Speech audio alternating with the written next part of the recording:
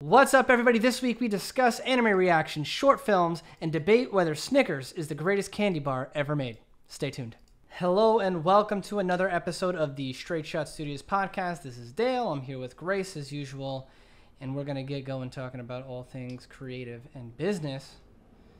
Grace, where do you want to start this week? Well, I want to say there's a coming soon of next week. We start with our growth marketer from Market Hire. So I hope that'll be news. But right now, this is our last week I feel like this was our last chill week. But we started putting out content for reactions, anime reactions, because I've been doing sub versus dub.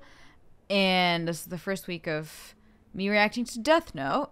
We haven't put out the long form yet, but we already had someone watch our short on Instagram say, oh, I went to your YouTube to look for the long form, which we didn't have up yet. So we lost one person. But I think, I don't know. Do you want to talk about that? Like, how has it been for you? I feel like I keep talking about the anime reactions. I'm a fan. I love anime. I don't understand the psychology of why reactions are so addicting, but I admit that they are.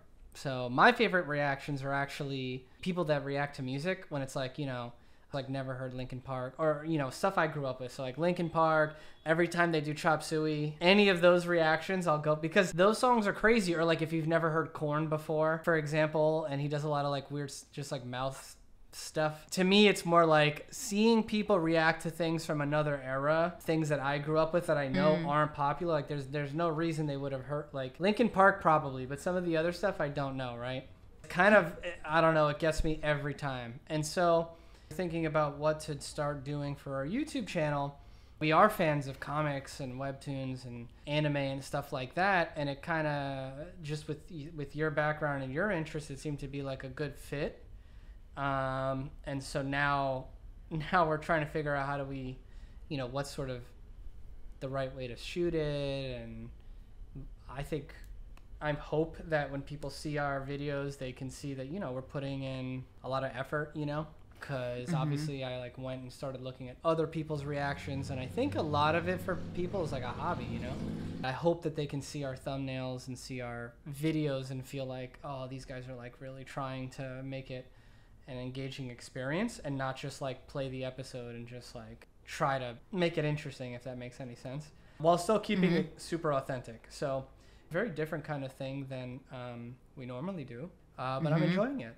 Cool. I mean, my dad texted me yesterday saying 11K views because you complained that your parents didn't buy you a digital dictionary. And there's a video that has 11K views of me talking about, there's a big I'm watching Death Note and I should be paying attention to the Death Note that's being brought up. And yet I'm so focused on this device that one of the characters is holding in the background. And it's totally a DS, but my brain in the moment thought it was a digital dictionary that Japanese people have. And then I went off about that and we made a little short about that. And that got 11K views, which is so funny. It's so random. And then my dad texted me that. My dad isn't letting me forget about that. And then also about my dry lips from this one shoot I did for Cowboy Bebop. My lips are dry.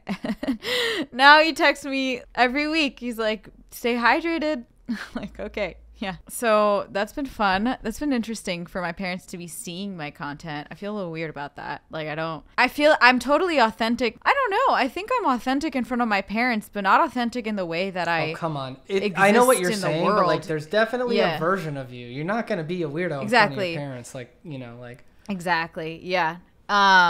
There's a layer of filter, I think. Of course. That's just, So it's weird for me. You're playing like the roles. Like, I'm your daughter.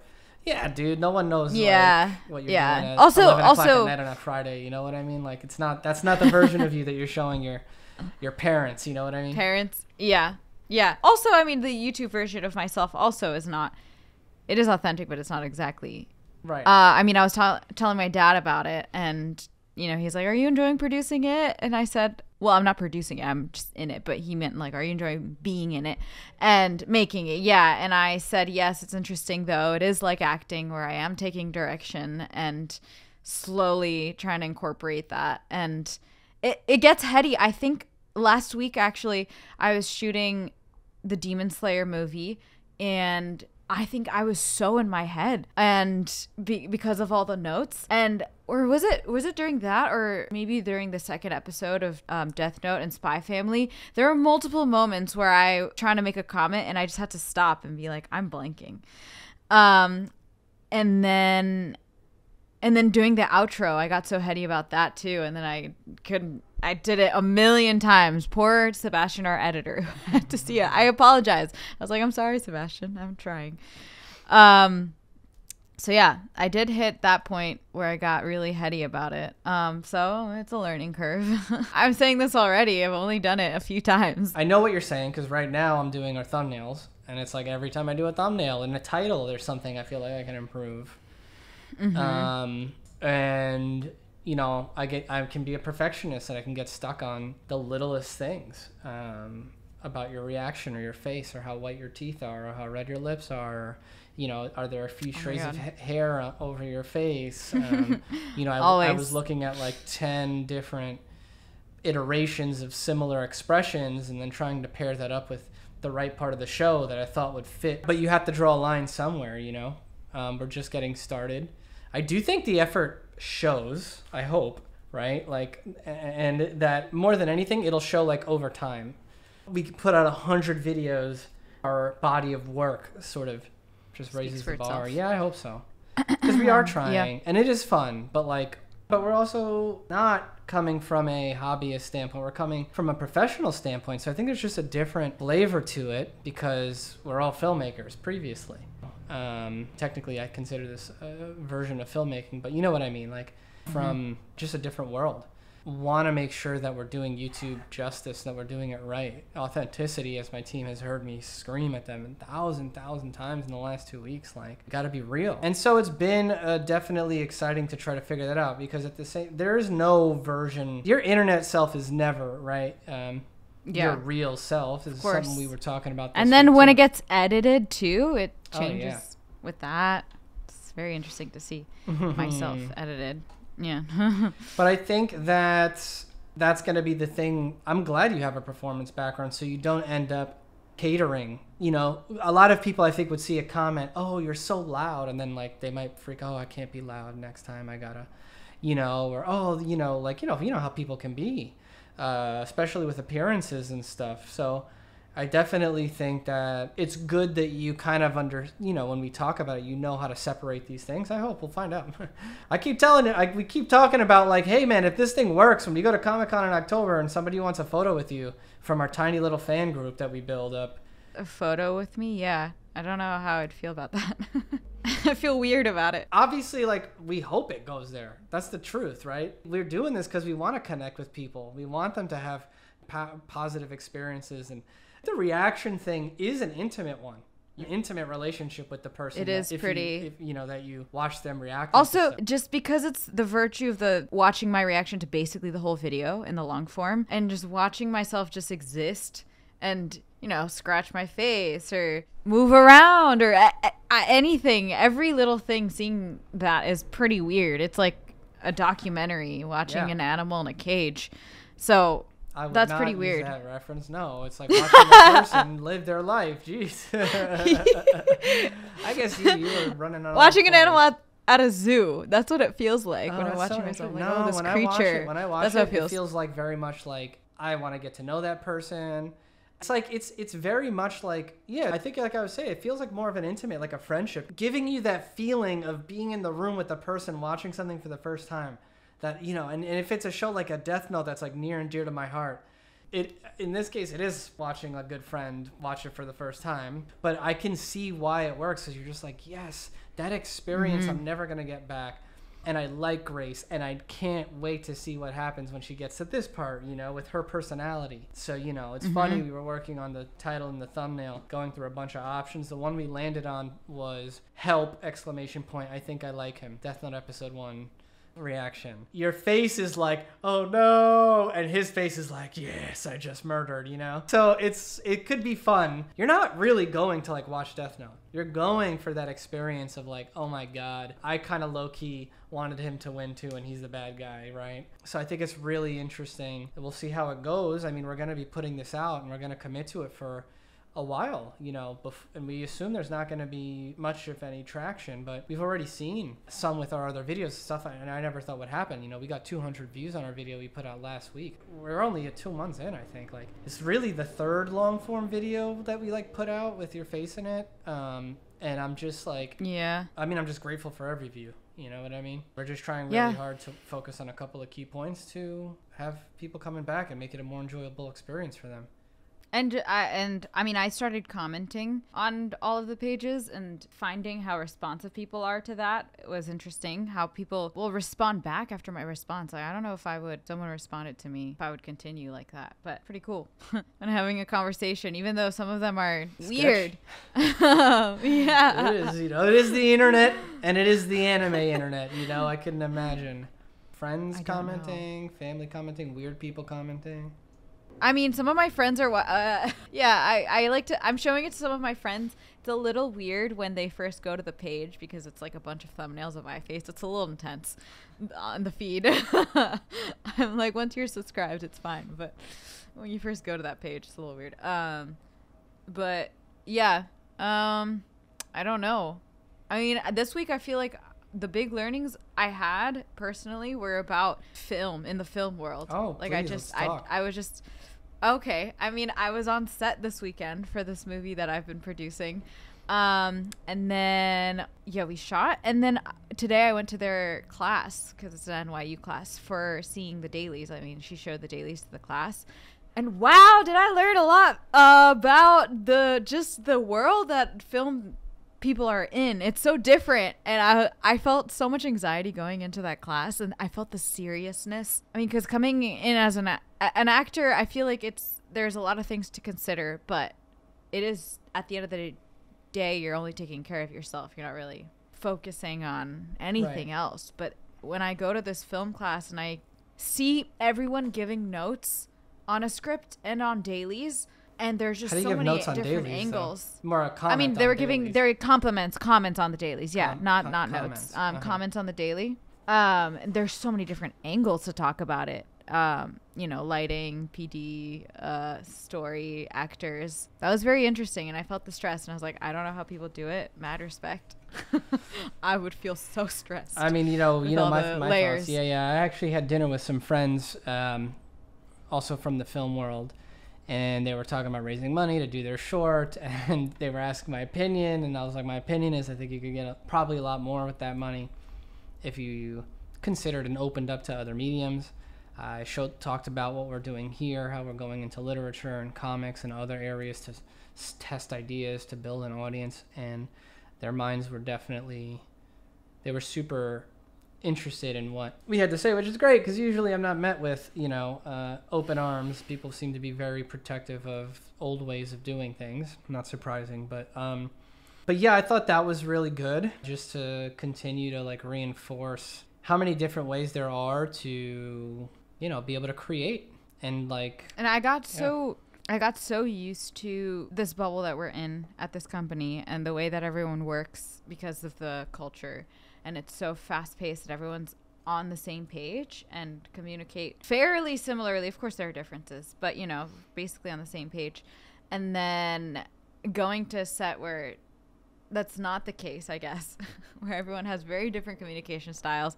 And so that was, I guess, a jarring experience because it's still fast-paced, but it's be conscious of how I talk to different people and how the best way to get the best work out of everyone, I guess. Mm-hmm. So that was interesting. I mean, not to say that I had that much to do because I was just script soup.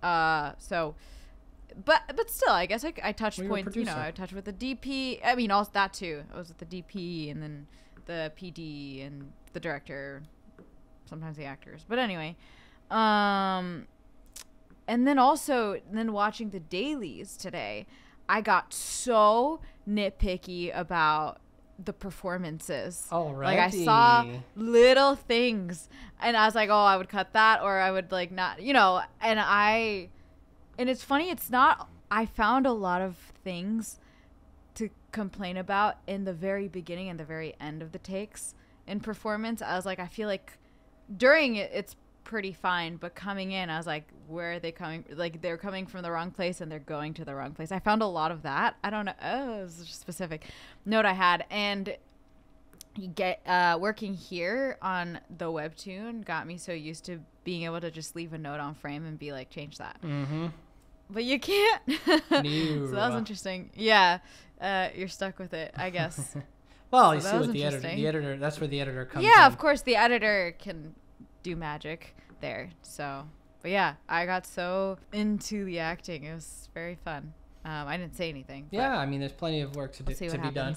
I will say, Yeah. like, working on the webtoon, you know, this week we started working on the second episode, and the first episode's fully done. It's done. So that was really exciting. We have a lot of practices. We like read it the way that they're going to read it. We ask a lot of questions about the experience of reading it. And right now we're just focused on getting the first 3 done so that I can send those out for like a real world, not even feedback, just feedback might be the best word. Just not criticism, right? It's just like, yo, read it, and what's the story? Who do you think the story's for? And trying to make sure that the game for us is, you know, it's a game of prediction. We're telling a story, hoping that it will take somebody through a certain experience, and we're just guessing that it's gonna do that, right? That if we do this, we'll get Y result. And obviously it's like flexible. Everybody has a different opinion, but we're looking for the bulk of it. At least we want the story to be clear. You know what I mean? So that's what's going to be interesting, is getting that tested soon for the first time. So the first people, these friends that I went to dinner with, they were the first people to see any panels. Not even my family has really seen any panels. So oh, wow. It's going to be fun to actually have people read a story that is just like uniquely, this one's personal, but like uniquely ours as a company for the first time. And I think that's really cool, man. I'm excited to start doing that. Obviously, I'm excited for just regular people we're not making it for my family. We're not making it for my film friends. We're making it for teens and young adults. It's a coming of age story. So we really hope that we can grab people. That's all I can ask for. I'm excited to see the second episode, because the first episode we worked on so heavily, and when you're so in it, it's not the same. It's not as good as the second episode. Yeah, like it's a pilot, right? Basically, you know, if anyone understands like TV, it's like the pilots never, except for maybe Lost. Lost had an incredible pilot. That's what it was famous for, but it starts with a plane crash, so, you know? The pilot's never really amazing. It's just it needs to set up the world and stuff and tell you what the story is really about. So, you know, and you have to get a sense of who the characters are. So as far as like plot, it's not a lot of plot, you know, it's kind of boring. So it's funny because we spent all this time trying to nail down the first episode, which I think was totally worth it. But all of a sudden I'm like reading through the second episode, I'm like, oh, I forgot we did this whole part and this whole thing here with this new character being introduced, or I forgot we went for this style. I saw a panel today that I completely forgot that we're going to have this girl's mom in leather without saying much. Oh, and God, yeah. Because I just did the poster and did like her normal clothing and her normal character work, I was like, that's amazing. I forgot, and it looks great. And it sets you you're like, I just thinking about when you actually meet the character. I was like, dude, this is pretty fun. So, you know, it's exciting to start to see things come to life in that manner. And just like with the YouTube side of it, we're really just trying to figure out what's a sustainable model. How often are we shooting? How much are we editing? You know, because right now we really are just like a scrappy group of friends, you know, just like making content on the internet. We hope we get to keep doing that. So we'll see how it goes. Yeah. So hopefully you guys will tune in and take a look, take a read, and let us know how you guys think. Right. I think that covers it for this week. That was the week. Yeah. coming into the next few weeks, we have a lot of stuff coming up. We've got our Death Note reactions. We've got our Spy Family reactions coming in. We have Demon Slayer reactions coming in. Those are the first 3 shows we're going to sort of test. And, of course, that's going to hopefully be weekly. We're going to try to post 3 times a week if we can. We're still in the, we're going to be posting shorts every day across all the platforms. So stay engaged with us there. Also, we are going to be then working on our next sub versus dub video. Those take a lot longer to put together and to make. So if there's anything you guys are interested in hearing there, let us know. I don't know if it's a pro tip though. Okay. I mean, my friend who is studying to become a doctor to try to go to med school, it told me about antioxidants, how she said oxygen is killing us. I didn't know that. Did you know that? It's more like when you say it, it makes sense, right? Because that's why you don't want to leave things out in open air. That's how food gets old, right?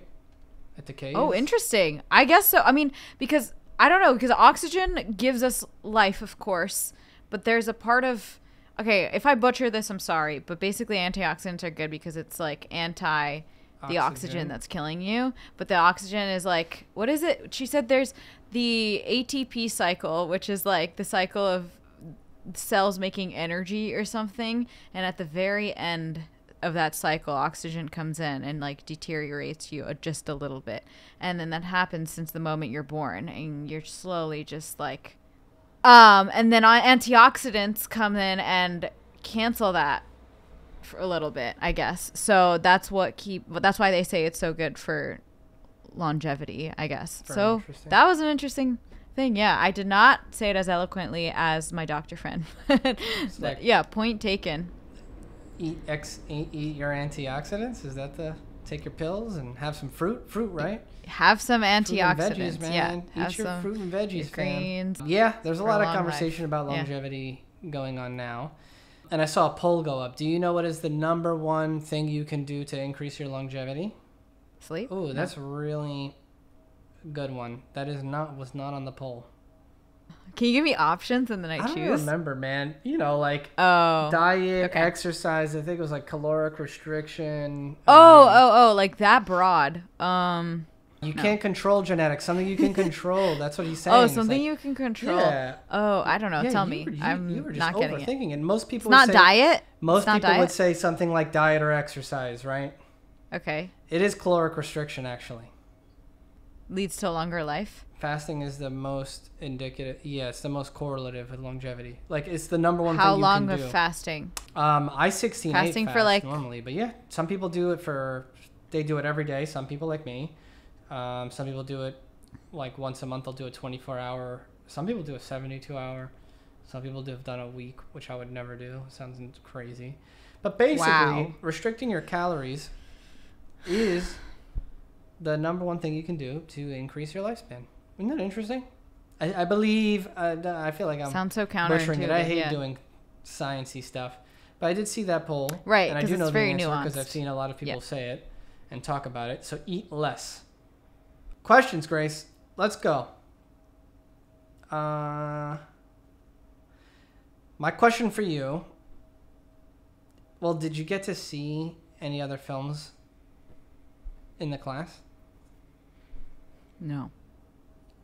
Okay. My question for you is, what is your number one pet peeve when reading scripts? Interesting. That could go many ways. So broad of a question. Honestly, I think when the descriptions are too descriptive in a way that you can't even show that visually. And then it frustrates me because I'm like, okay, I'm invested reading it like literature, but then it's I don't just disappointing. know how that's gonna. Yeah. How am I gonna see that? So, I think that I'll say. Oh, that's a good one. That's a real good one. I like that. This is for film scripts specifically. Yeah, well, same thing with like. Yeah. I guess with webtoons and stuff. Plays are a little different. It's and with webtoons, you can kind of draw. Putting in detail can be useful because they can actually draw it. But But yeah, in our scripts, we're really, really lean. We just let the artist, we have conversations about locations and places and what the color should be more than we do writing it into the script. But that's just because we're working with the same artist. So we're trying to just, I feel like if I'm too descriptive with the artist, then he'll rely on that, you know? And at the end of the day, if I could write the script in half the time because we know the world, both of us, it's just going to be faster.